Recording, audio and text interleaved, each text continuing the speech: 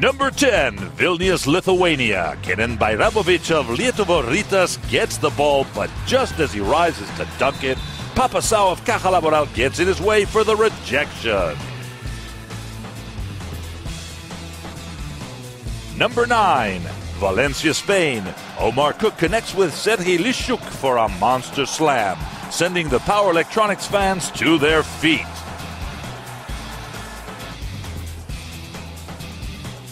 Number 8, back to Vilnius. Stepanas Babrauskas looks for the open man, drives, and sends a bounce pass between the legs of Papasau to Kenan Bajramovic, who completes the play with a dunk.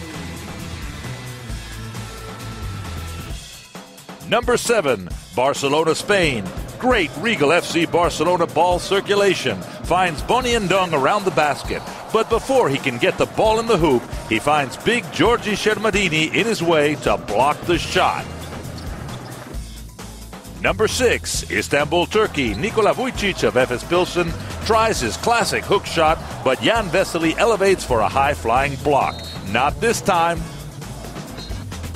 Number 5, back to Barcelona. Alan Anderson of Regal FC Barcelona slashes to the hole and shines with an outstanding dunk over Damir Marcota of Union Olympia. Barcelona won to finish the top 16 undefeated.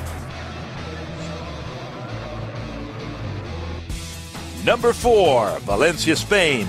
Omar Cook of Power Electronics leads the fast break and sends a behind-the-back assist for James Augustine, who delivers a huge jam.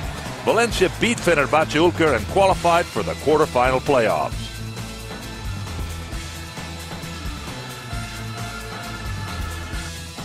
Number 3, back to Istanbul. Nikola Vujicic sends a long pass to Bootsy Thornton, who, wait a second, Vladimir Lucic comes out of nowhere for a huge block. Incredible. Number 2, Madrid, Spain. Nikos Zizis of Montepaschi Siena looks around and finds Malik Hairston, who throws down a monster slam. Montepaschi beat Real Madrid to show that it's ready for the upcoming playoffs. And the number 1 play of the week, back to Istanbul. Sinan Guler of Efes Pilsen goes to the basket, is fouled, and somehow finds the way to balance his body and get the bucket with his circus shot. Despite his efforts, Partizan returned home with a prestigious road win. See you next week.